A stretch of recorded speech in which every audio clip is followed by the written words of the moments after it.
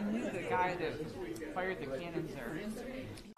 He was a nurse, and we would volunteer there on the weekends, and he would fire all the cannons, and we went and saw him do it once. Did they do that when you were there? No. Oh, yeah. It was very fun.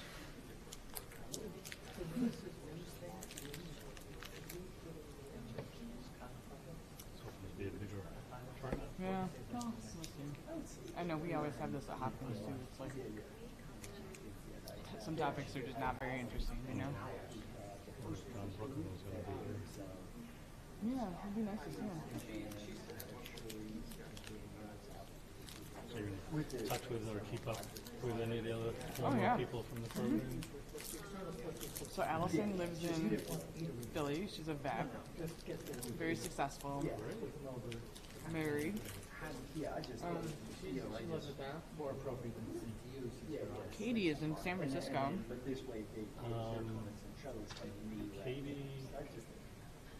Katie Salzgiver, she was a postdoc. Oh, okay.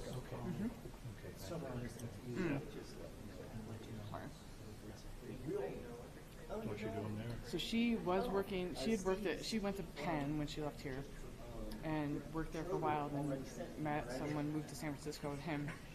Penn kept her employed remotely for like 5 years, and she just decided to resign from that, and she's working with a startup. It's like behavioral health coaching that seems really promising. They just got a second round of investments. It's like millions of dollars. And she's just, I've always marveled at, like, she's willing to take these risks with stuff like that. You know, she's like an early adopter. She's like, it's a startup, they're in their first year, but I just feel good about it, so I'm going to do it. So she just switched to that, and she's loving it. And Ed is out in San Francisco as well. And he got, I think he went to, I think he's a physician assistant. He like went through that program. It's either that or nurse practitioner, one of the two. Right? Matt Scanlon got his PhD in something related to like health psychology and cardiac health. And he's in Ohio, I think, with a wife and child, at least one child. Dana, do you remember Dana? He was a research assistant with us for like 1 year. He is a professor at the University of Maine now. Yeah, and not a full, I mean, he's like assistant professor, but yeah, he did his training in New York in like cognitive psychology, I think, and he's doing really well up there. He's got a son. Who else? I think that's like our core group that we worked with on those trials. Ginger. Or was that before you? Who is it? Jim Merrick, Rockback or whatever? No, that wasn't me. Jimmy Radici before you? Yeah. Yeah. Nancy Kinlan, the nurse that worked with us for a bit, she's in Baltimore now. Strangely, yeah. So she works, I think, at Hopkins, but Hopkins is so large. And I think she works at Hopkins, or maybe the University of Maryland, but it's like I've only seen her once since she was there. I'm trying to think if there's anyone else. Like, I can't think of any other. Who was here? Which kinds? Yeah, that's like the core group that I work with in terms of the research assistants and everyone. Yeah, but everyone's doing really well. So sounds like we had a very successful. Yeah, very good Everyone cohort. did well. Especially like, so Allison being a vet, I don't know if you remember, she and I got puppies at the same time that were siblings. So our dogs are now 9 years old, and we're able to compare stories across them, which is real fun. Stacy coming? She had something that was scheduled for today that conflicted, and she didn't realize. So I saw her last night for dinner. A few weeks ago when I was up at day one. Oh yeah. Yeah. A bunch of the people that kind of rotated through our program and the clinic and day one are still around. Is Marnie still at the Chicken Center? What about Jen Fenn? Jen Fenn? Yeah. I think she's a nurse practitioner now. I think so. But I'm not sure. Yeah. Yeah, Marnie is still around. She's looking to retire this year. Is she? Okay. Well, I guess it has to happen sometime.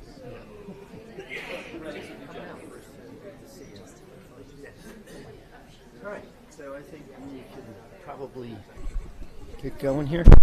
Yeah. So we're going to go ahead and get going and make sure that Kelly has the time she needs for her presentation. So it's not, you don't hear it? Okay. You hearing it? Yep. Okay. Okay. Well, I don't know what this, maybe we should try turning this on. There's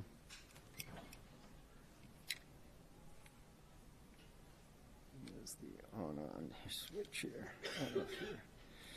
I don't know. Oh, it must be at the top here. Off.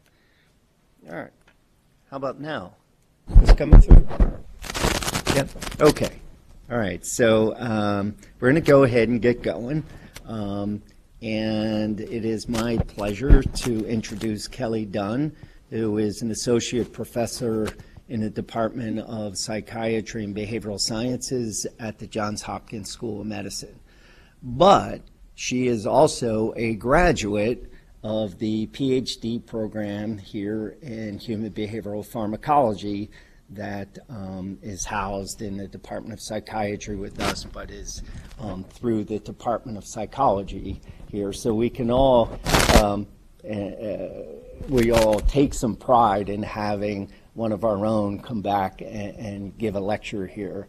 And Kelly is just a outstanding scholar. So the title shows you where her interest and work is now, but she has done excellent research across almost all drugs of abuse in some capacity, illicit and illicit drugs. So Kelly came to the University of Vermont to pursue her PhD, and she finished it in 2009. So I guess she came around 2004 or 5, and worked as a student of Stacy Sigmund's. But I was thrilled to have an opportunity to collaborate with her on a lot of the projects she did under Stacy's tutelage. And so one thing you quickly learn about Kelly is she's just really thorough and just takes to research like a duck to water, but she's also a wonderful person and just so easy to work with and so caring that I think the caring part really influences her work. When she finished with us, she had mostly, a lot of her work with Stacy was researching smoking cessation in opiate-dependent patients. She went on to Johns Hopkins for her postdoctoral fellowship and finished that in 2012, and she did that in the really well-known behavioral pharmacology research unit at Johns Hopkins, where many of us, Stacy, myself, did our postdoctoral fellowships. And Kelly's performance was sufficiently meritorious there that she was invited to stay on as a faculty member. And I was just so impressed in reviewing her CV this morning, knowing that I was going to have to make some opening remarks. I looked at her grant support, and just 9 years after finishing her PhD and 6 years after finishing her postdoctoral fellowship, she is the PI on 3 NIH R01s and 1 R34 grant. That is an amazing amount of grant support for someone that early in her career, and it's a bit of retrospective analysis on my part, but you could see the work ethic and you could see the ability to identify interesting and important ideas almost from the first day she came with us. So you know, I recommend Kelly as a role model to our students, our trainees, as somebody who really demonstrates that that you can still have a wonderful career in NIH-supported research. So I encourage you to, if you haven't done so already, to try and take advantage of Kelly's visit and spend some time with her. So I think without further ado, I'd ask you to help me welcome Kelly back to the University of Vermont.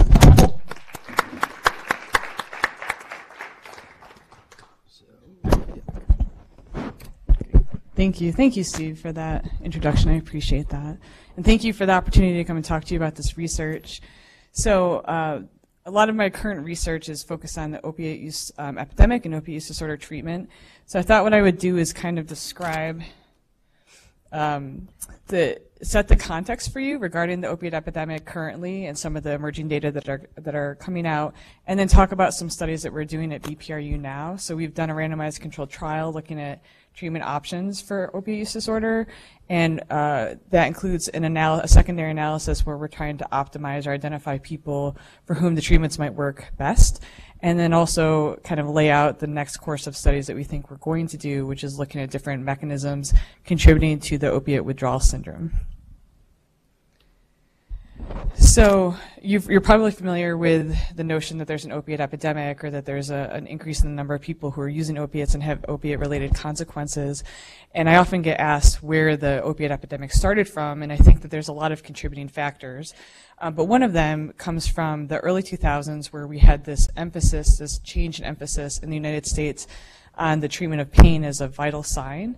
So pain was considered the fifth vital sign, and patients that went into treatment for any sort of condition were asked to rate their level of pain. And from that kind of grew this pharmaceutical industry emphasis on treating pain and trying to manage pain and completely eliminate pain in patients. And so you can see here that over 1/3 of spending, and these are data from 2013, but the trend continues. So over 1/3 of spending is concentrated in top 5 therapies, and pain is the 5th highest category in terms of the medical expenditures. And that represents an $18.7 billion industry and a 4.1% growth. And we're continuing to see that growth throughout the subsequent years after these data were collected. And we know that pain, prescription opiates are one of the primary forms by which we treat pain. And so it may not surprise you that if you look at the number of patients who are treated with different medications, narcotics are actually the 5th most widely prescribed category of medications, which represented 14.9 million patients who were on a narcotic therapy, again in 2013. So there's an abundance of these medications available. And if you look at the actual breakdown in the prescriptions of specific medications, what you'll find is hydrocodone, which is Vicodin, was the single most widely prescribed medication of all forms of medications, not just painkillers, but of all of these medications, for about 6 years in a row. So it was the most widely prescribed drug, and we know that when a drug in substance abuse field, we know that availability of a medication or of a drug predicts the use of that, and so the fact that Vicodin or the painkillers were so widely prescribed contributed to a large availability of those and a corresponding increase in the number of people who were abusing them. So there are multiple different metrics by which we can establish that there are significant societal problems with opiate use disorder, but one of them, I think the most prominently described, is the rate of overdose that's occurring currently. And again, there's many contributing factors to that. We've done quite a bit of work with that at BPRU, and although I wasn't going to focus on that today, I'd be happy to talk about or to answer questions related to it at the end of the talk. But these are data that were just published late last year, that suggested that the number of people who are dying from fatal overdoses related to opiates is actually so substantial that it's decreasing the life expectancy in the United States.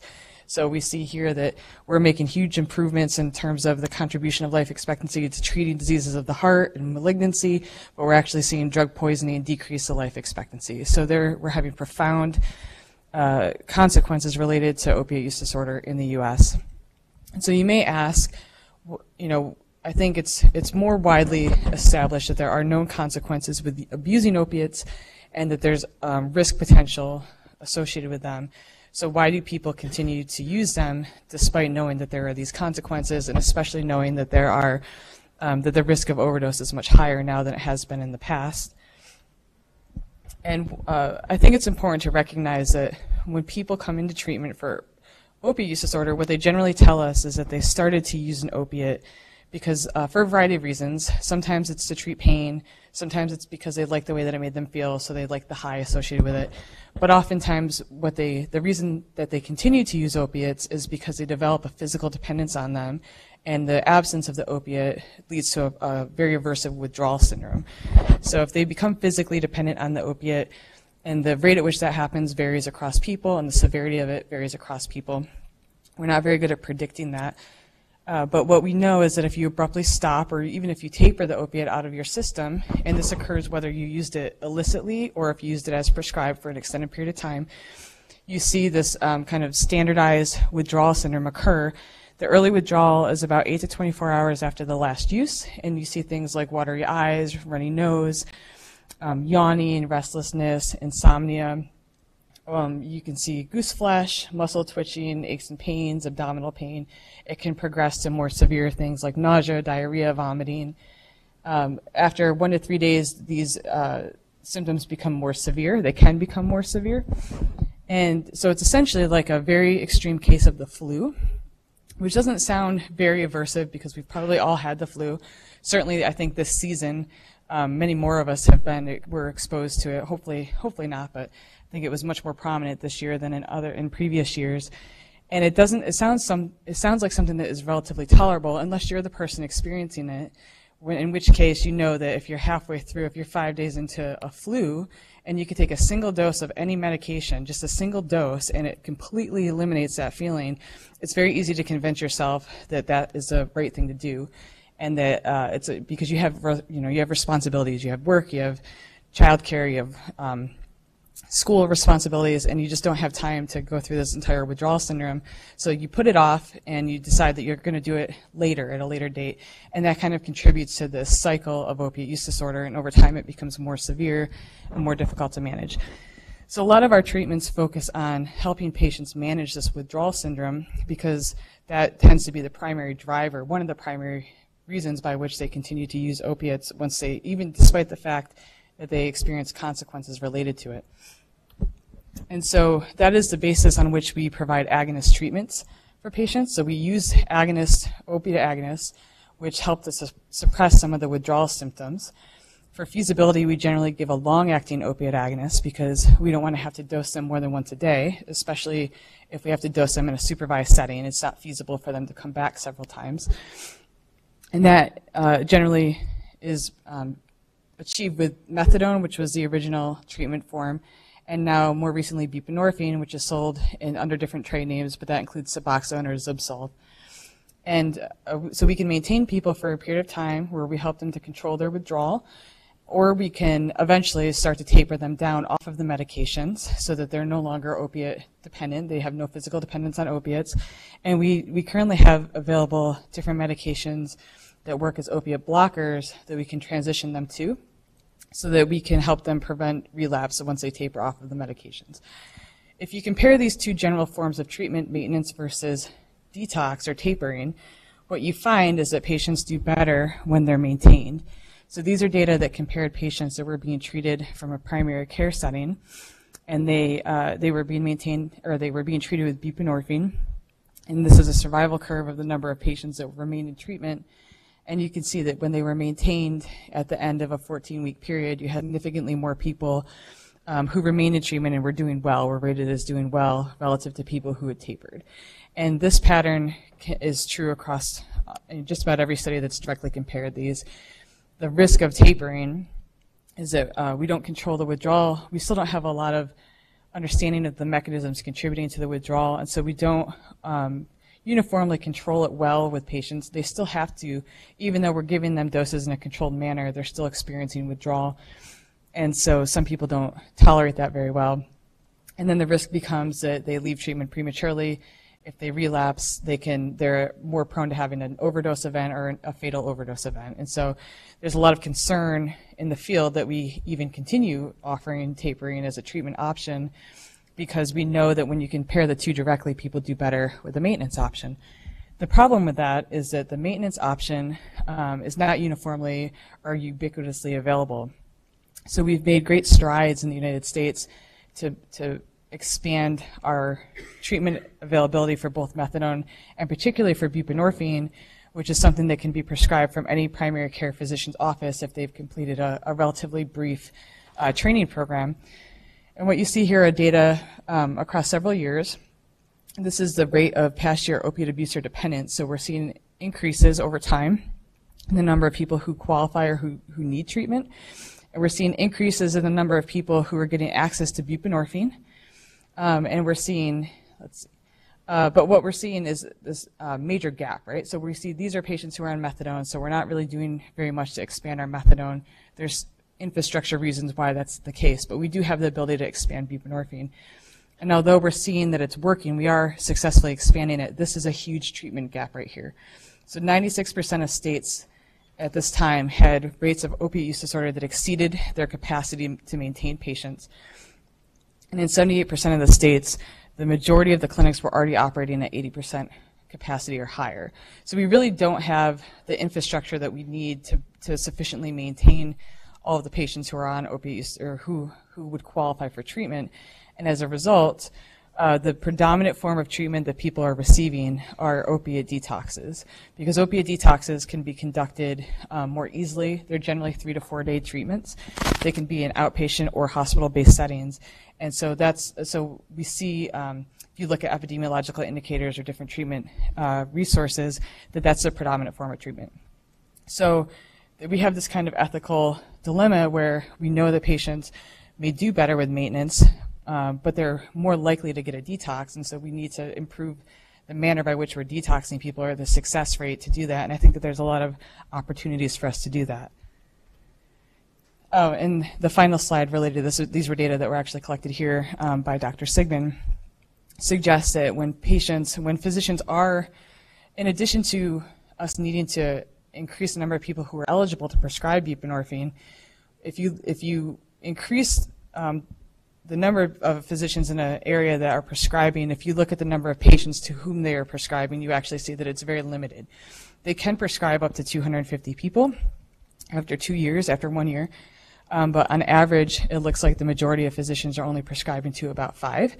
And so there are some pockets where they're prescribing very high numbers because they're focusing on buprenorphine prescribing, but many providers are really, it looks like, just prescribing to the patients who are already in their practice who developed an opiate use problem, but they're not taking on new patients. So we've put a lot of effort into expanding the number of people who are eligible to prescribe, but it hasn't converted into the number of patients who are receiving treatment in the manner that we thought it would. So again, what I hope I've convinced you of is that there is this existing opiate use disorder problem. We have treatments that are efficacious, but we have infrastructure problems related to making them widely available. And that I think that there's a lot of value in trying to improve not only in one domain the number of physicians who are prescribing, and I won't speak about that, but also our efficacy with regard to detoxing patients, so that knowing that that's the predominant form of treatment that they're receiving. So I'm going to switch now to talk about some of the research that we're doing at Hopkins to try to improve this. So we conducted a randomized controlled trial where we evaluated a new potential pharmacotherapy for opiate tapering or opiate detox. The trial, it was a 3-group design. We enrolled patients who had opiate use disorder, and we randomly assigned them to one of 3 medications.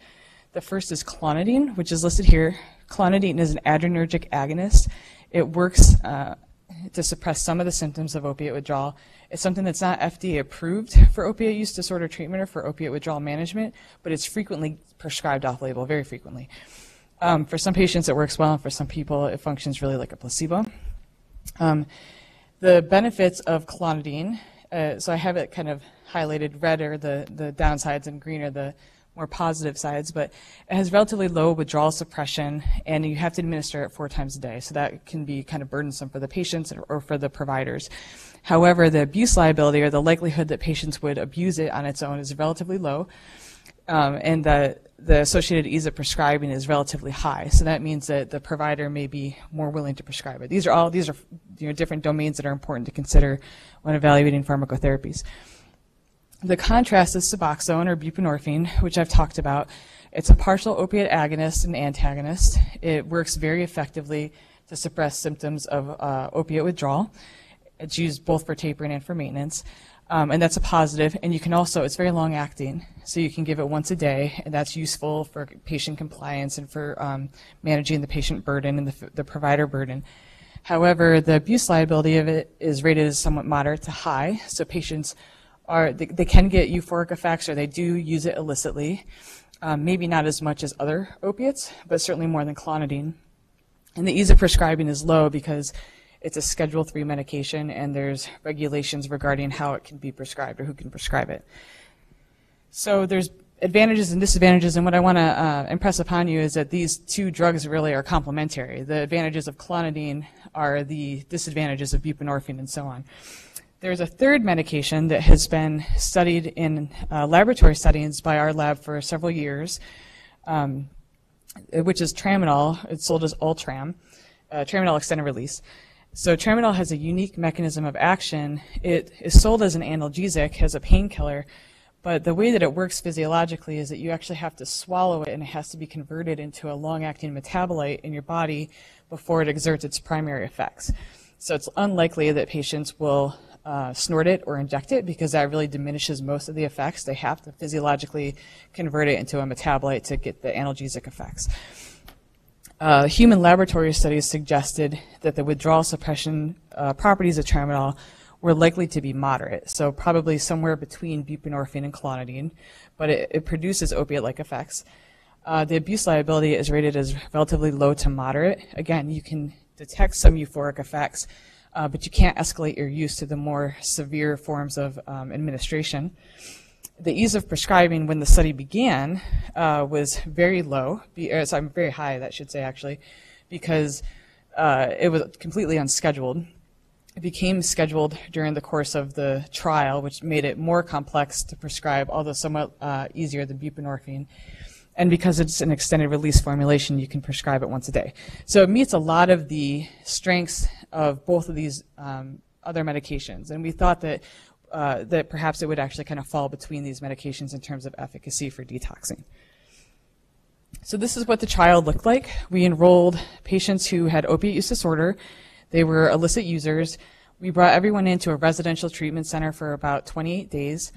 For 7 to 10 days, we converted them. We transitioned them all to morphine, to the same dose, 120 milligrams to 30 milligrams 4 times a day. We did that so everyone would have a relatively similar level of physical dependence at the point that they were enrolled into the trial. We also conducted a naloxone challenge, and I'll talk more about that and what that looks like in a minute. We did that to help stratify, so this gave us a level of dependence rating for each participant. And then we randomly assigned them to receive either clonidine, tramadol, or buprenorphine. The medications were provided in a double-blind, double-dummy design. So everyone took every form of medication. They took a buprenorphine tablet that they dissolved into their tongue, and they took capsules 4 times a day, because clonidine has to be administered 4 times a day. But they only actually received 1 active medication. So they didn't know what they received, and the nursing staff didn't know what they received.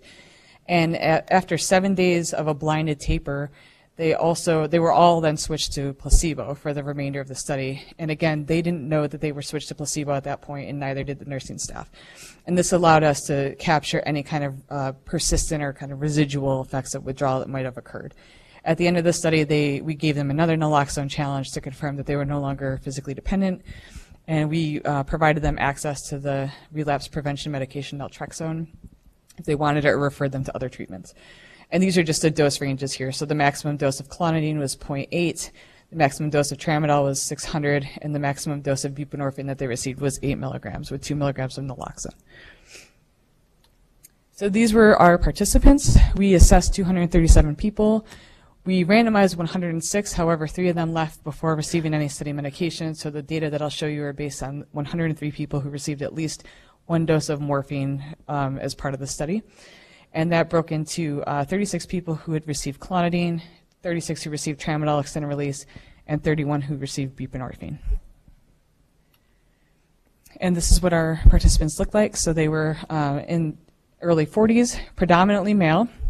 This was this will become an issue later, but we worked hard to enroll women, but it's difficult to enroll women into trials like this, particularly if there's a 28-day residential period. They were 50% African American, about 50% Caucasian, predominantly never married, mostly unemployed. They were predominant heroin users, so we didn't exclude prescription opiate users or prospectively enroll heroin versus prescription opiate, but we're in Baltimore, and the population are predominantly heroin users. They had used for about the 10 years prior, And we did have about 50% of people who were also reporting use of prescription opiates in the past 30 days. We saw no significant differences between the groups in any of the demographic or drug use characteristics that we evaluated. And so here are the primary outcomes. So I'll go walk through this slide for you. So this is the COWS score. This is a observer rating of withdrawal that occurred on a daily basis. This actually, we rated this seven times a day. And I'm showing you the peak withdrawal from each day. So the most severe withdrawal that they experience each day. The stabilization period is the morphine period. We counted down, so this is days -7. Day -1 is the day right before the taper began, and you can see that all three of the groups were collapsed together because they were all treated in the same manner during that time. The rating score is on the y-axis, and you can see the actual maximum score rating is 48. We truncated the scale at 12. This is the taper period, so the filled symbols indicate that they were receiving active medication, and the open symbols are to remind you that they were receiving placebo medication during this phase, but again, they didn't know that they were on placebo. And so our primary outcome was the COWS, the observer rating.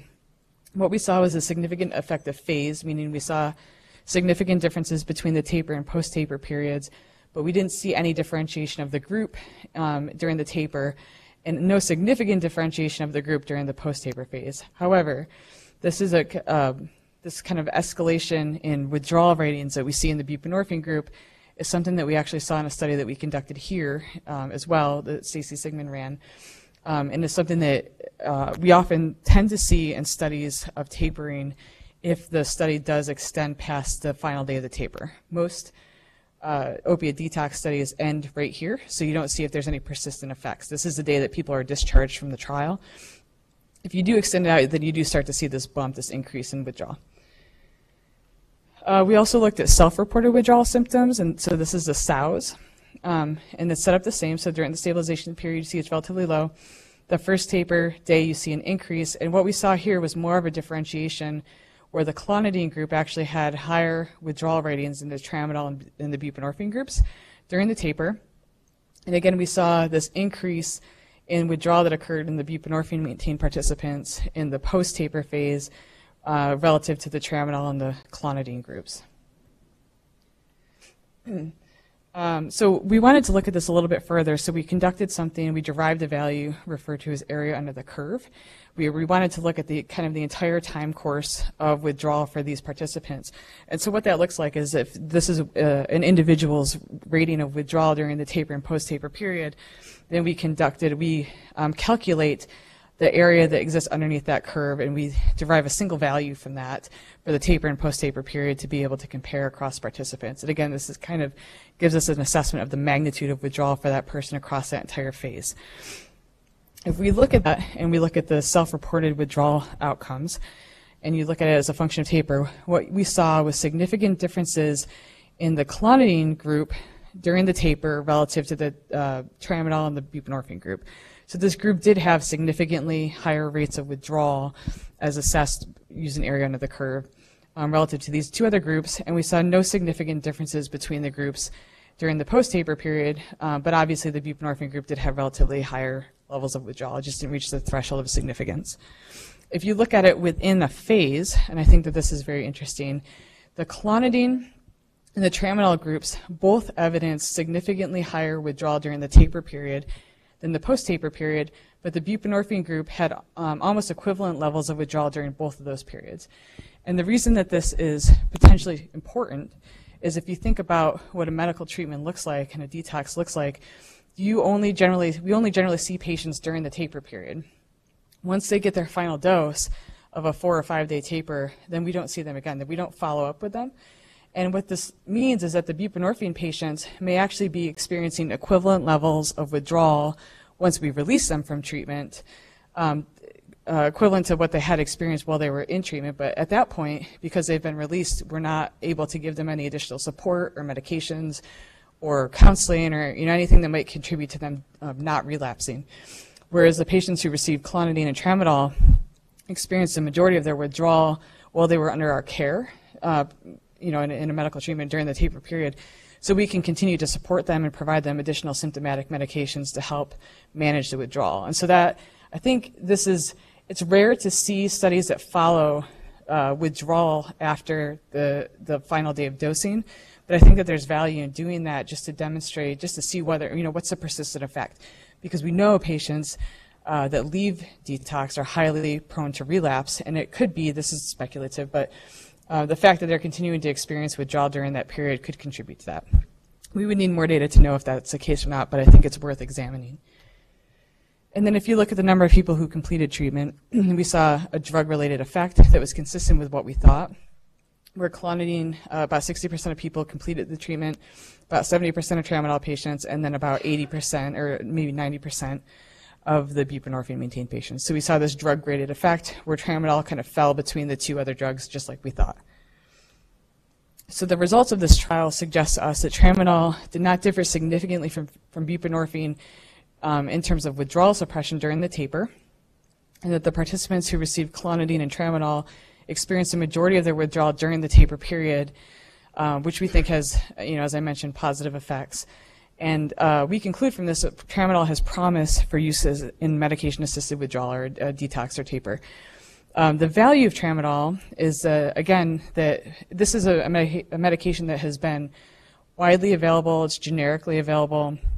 Physicians are familiar with it.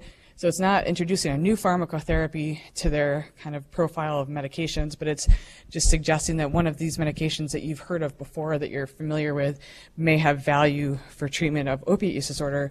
And if you have concerns about the abuse potential of something like buprenorphine, then it's worth perhaps considering tramadol. It may not produce the same magnitude of effect, but it certainly seems to be better or more efficacious than clonidine. So moving on to our secondary analyses, so we looked at, again, these are our data regarding who completed the taper, and what I want to point out is that we still have quite a bit of room for improvement, right? So these red bars here are the people that failed our treatment, and it's very important to us. We really wanted to identify if we can predict the people who will not do well with certain forms of medication. So, one of the ways that we can potentially address the lack of infrastructure for opiate use disorder treatment availability is by better matching patients to treatments. If we know that clonidine works for some people but not others, it would be important for us to be able to prospectively recognize somebody as being a person who would or would not respond to clonidine, for instance, so that we can reserve our more difficult to administer treatments like buprenorphine for the patients who we know won't respond to other medications. And so I want to bring you back to our naloxone challenge, which we did, again, just to stratify patients into our trial. But what this looks like, naloxone is Narcan. If you're not familiar with it, it's a very fast-acting opiate antagonist. If you administer it to somebody who has an opiate in their system, it will put them into withdrawal, in our case for about a 2-hour period. We did this with everyone that enrolled in the trial, and what happened is they came in the morning. They were residential, so we gave them their morning dose of morphine. We skipped their second dose. We collected a baseline assessment. We administered Narcan, and it's the same dose that you would give to reverse an overdose, so 0.4 milligrams IM injection. And then every 15 minutes, we had them rate their levels of withdrawal to us.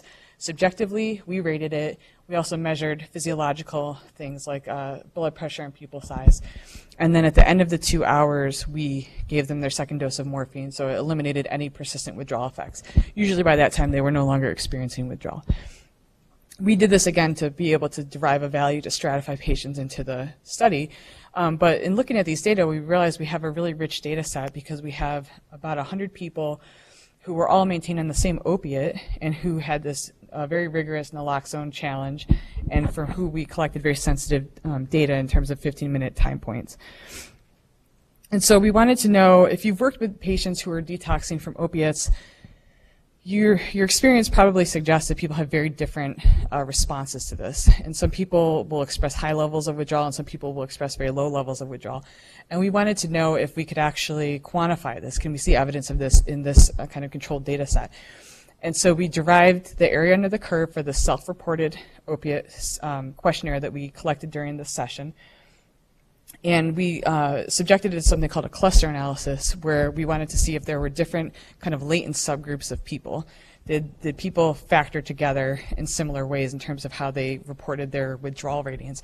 And we had no expectation regarding the number of clusters that we may see in this, but what we actually found was that we had two primary groups of people, which I've identified here as cluster 1 and 2, but we're also referring to as high withdrawal and low withdrawal. So cluster 2 are the high withdrawal phenotype, and cluster 1 is the low withdrawal.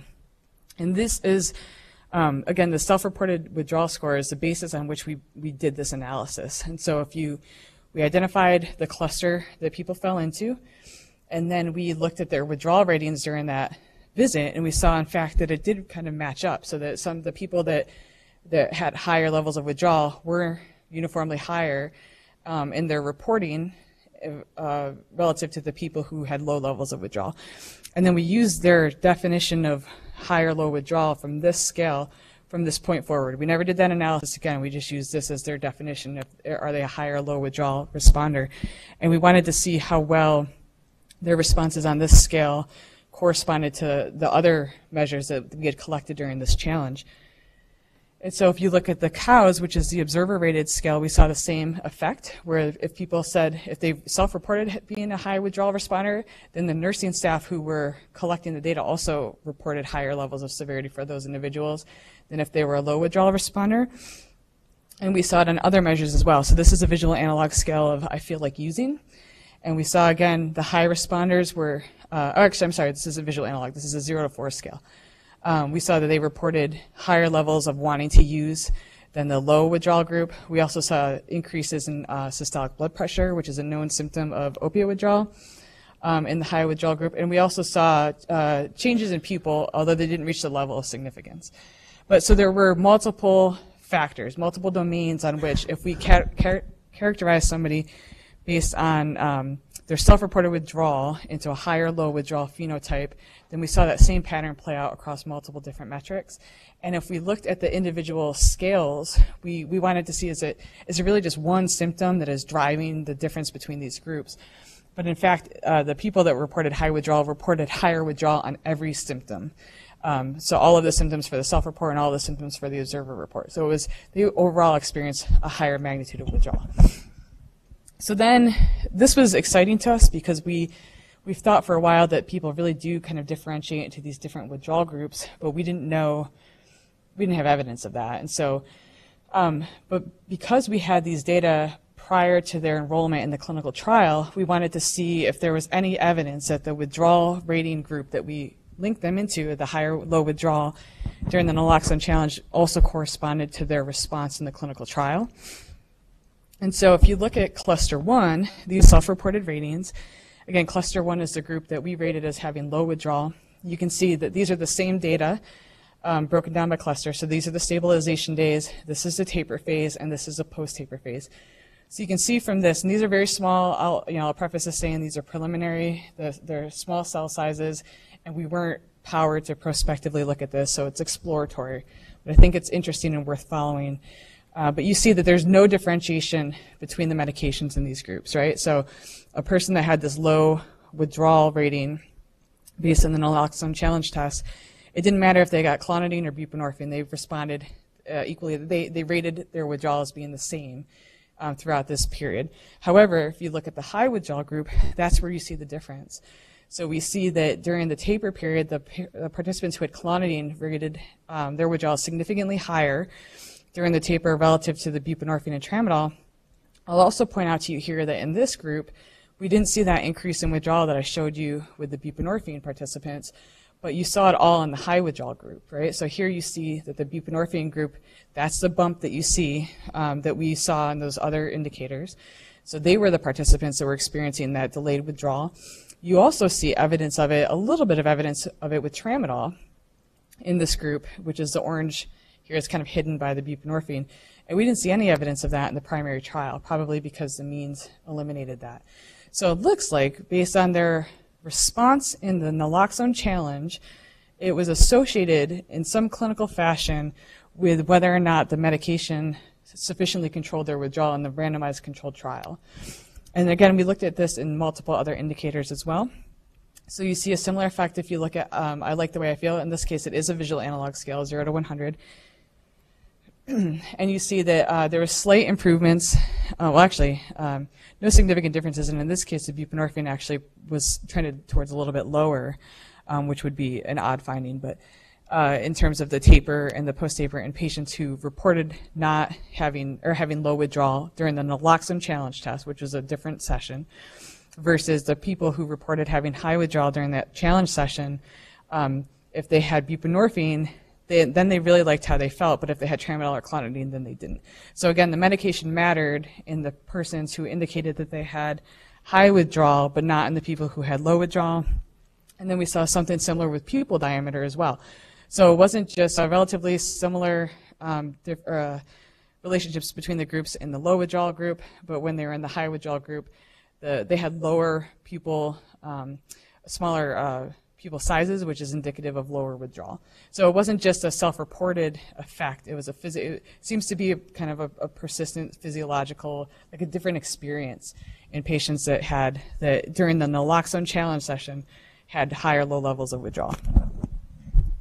So this, and then again, if you look at the relationship with taper completion, so persons, the participants who had low withdrawal had relatively high rates of completion, 80%. If you've worked with opiate patients who are detoxing, you know 80% completion rate is high, and 100% in the buprenorphine group. And that's, I can't think of another study that's ever shown that.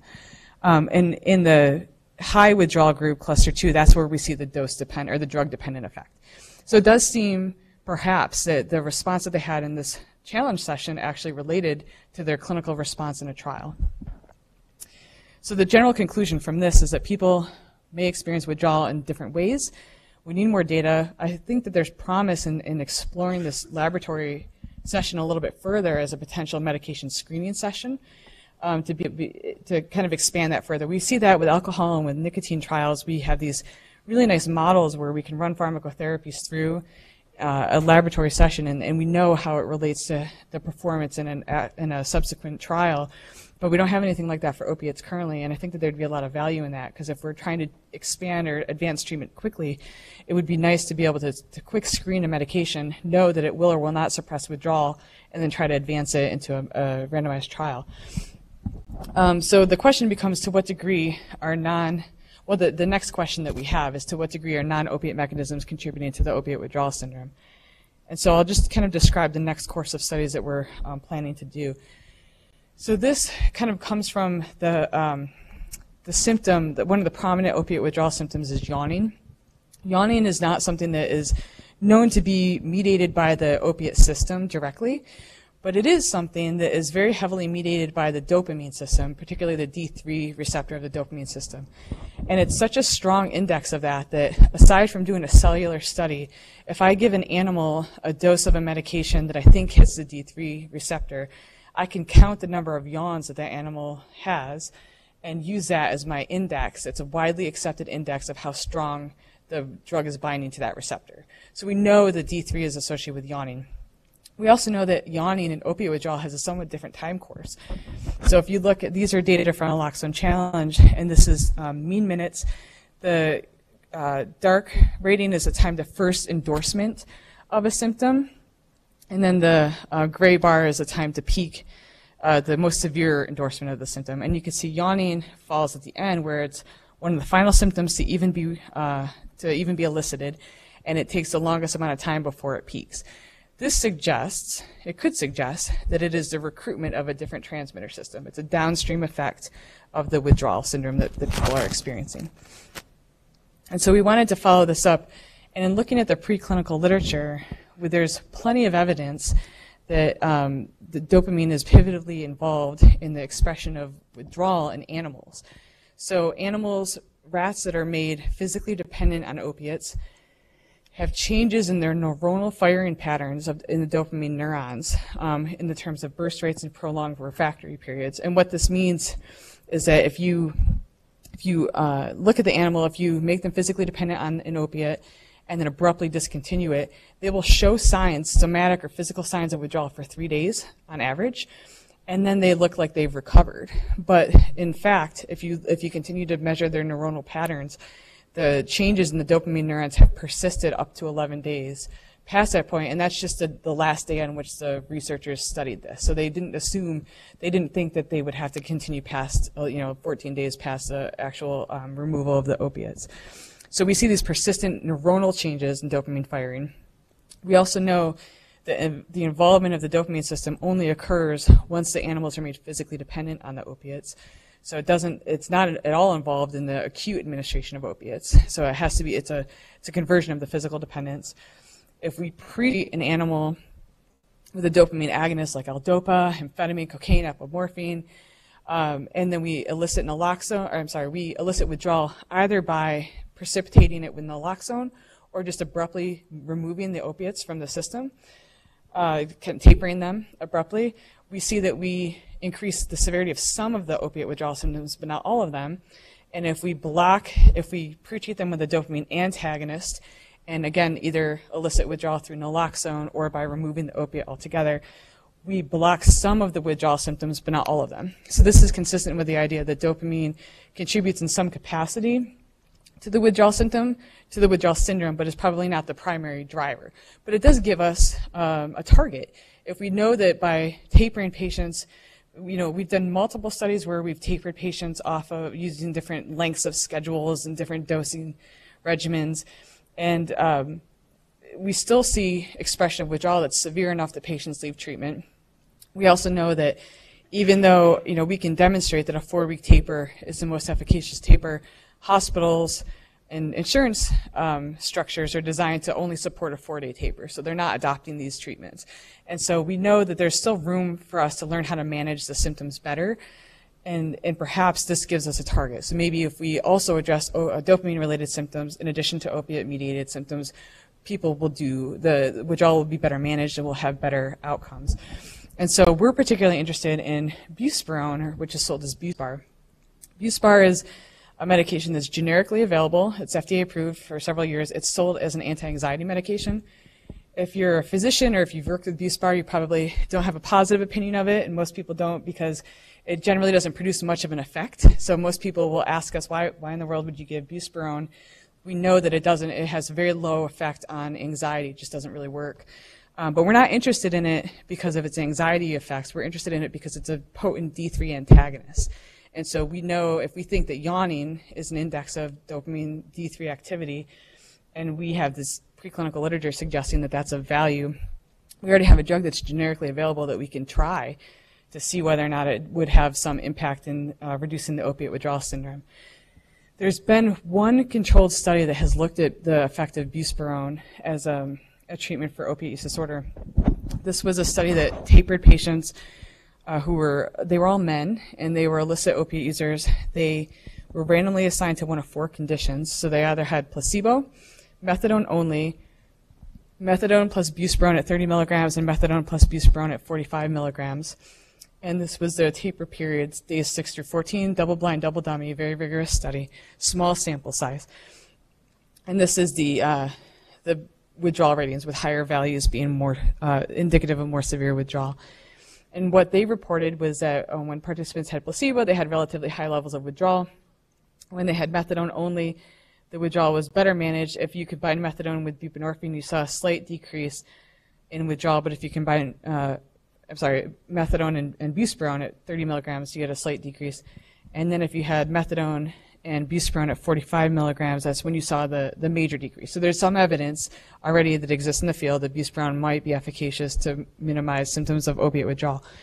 And then if you look at the specific symptom list, I've summarized it for you here, it looks as though 45 milligrams of buspirone could have a benefit on some but not all of the symptoms, which again is what we would expect based on our understanding of the potential contribution of dopamine. So we don't think that a non-opiate drug can completely replace an opiate drug, but we think that perhaps layering them together would more comprehensively address the opiate withdrawal syndrome.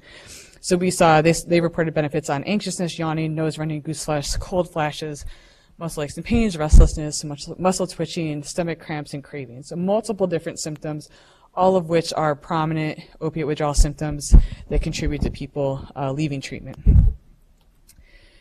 So we needed evidence that perhaps there is a beneficial effect here. And so we conducted, with my colleagues at Hopkins, a small preclinical study to look at the effects of buspirone on opiate withdrawal expression in animals. So we had in the study 19 Sprague Dawley rats. We had 4 groups. 3 of the groups were all made physically dependent on opiates. We used morphine. And then the groups were randomly assigned to recite, I'm sorry, oops, I just lost my screen. On day 6, so for days 1 through 5, they were made physically dependent on morphine. One group was a vehicle-only group. On day 6, we precipitated withdrawal using naloxone. In 2 of the groups, we pre-treated them with a dose of buspirone that was equivalent to 45 milligrams in humans or 30 milligrams in humans. And then one group had a saline only, so that was a placebo group. And then we also just administered buspirone at the highest dose in the final group just to make sure that buspirone itself wasn't leading to precipitated withdrawal symptoms. And then all of the animals received a naloxone precipitated withdrawal. And these, what these data show are all of the symptoms of withdrawal collapsed together. So unfortunately, the symptoms of withdrawal that are expressed in animals are not directly related to what you would see in humans. So there's no way for us there's no way for me to tell you that one withdrawal symptom in animals corresponds to an equivalent symptom in humans. But what you can see here, these are the average number of withdrawal ratings that were identified, and these data were collected by 2 blinded individuals. So they rated the animals for withdrawal, and then we compared across them. And these are, again, this is morphine. This is a dose of buspirone that was equivalent to 45 milligrams in humans, and this is a dose that was equivalent to 30 milligrams. This is the placebo dose, and then this is the buspirone by itself. So we did see that if you combine all of the symptoms together, we saw some signal suggesting that a high dose of buspirone might suppress some of the symptoms of opiate withdrawal in this naloxone precipitated challenge. And then if you break it down by individual symptoms, so I've grouped them here as symptoms that showed a strong signal, perhaps a moderate signal, and then no signal. So things like teeth chattering, mastication, and rears, which are all common rodent withdrawal symptoms. You saw that buspirone almost completely eliminated these symptoms relative to placebo. So we saw significant, pretty strong signals for those specific symptoms. There's additional symptoms, grooming and chin rubs. These did not reach the level of statistical significance, but we still saw what looked like a trend, a positive trend towards buspirone, reducing the severity of those symptoms. And then in other symptoms, we saw no effect at all. So we saw with shakes, we didn't see a positive effect. We didn't see anything with burrows or fecal boli. So it looks like it kind of supports our hypothesis that perhaps the D3, well, I should say buspirone, presumably by its actions on the dopamine receptor system, is selectively attenuating some of the symptoms of naloxone precipitated withdrawal, but not all of them. And so the conclusions from this are that buspirone may have promise as an empirically supported concomitant medication for opiate use withdrawal management. Our next step is we've received pilot funding to try to do this in humans. So there's a pain management clinic at Hopkins where patients enroll and to try to taper down off of their clinically indicated opiate medications. So they're not necessarily illicit users, but they're just chronic pain patients who want to reduce their opiates. And so we are about to start a double-blind pilot trial where patients will either be assigned to placebo or to the 45 milligram dose of buspirone, which will be dosed 15 milligrams 3 times a day. And we'll be able to check and see if we do see a signal for reductions in withdrawal. And we'll look at things like withdrawal severity, but then also likelihood of staying in treatment and the number of additional medications that they request. So if they are randomized to the buspirone group, do they ask for additional symptomatic medications like ibuprofen and so on? Or is their withdrawal better controlled than the placebo group?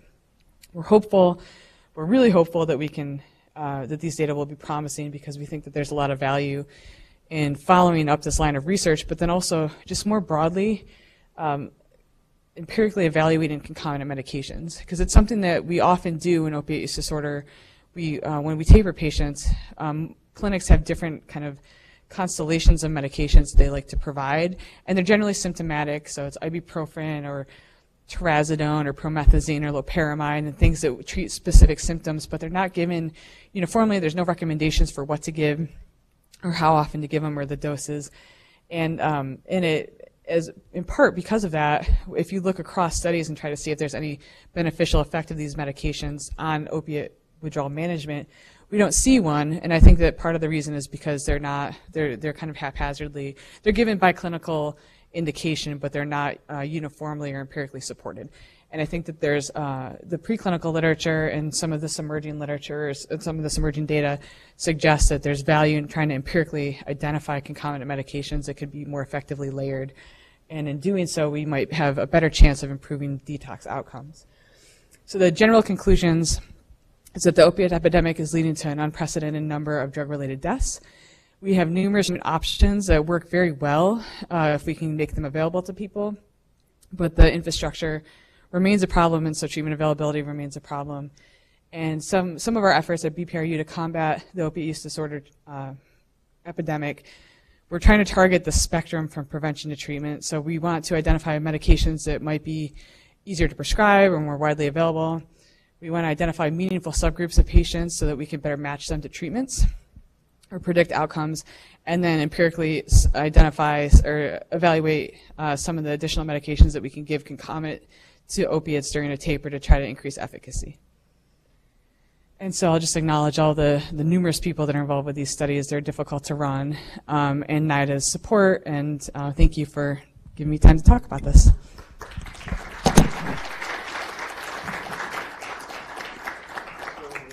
Almost out of time, but I don't see anybody lining up in the back here. So why don't we try one or two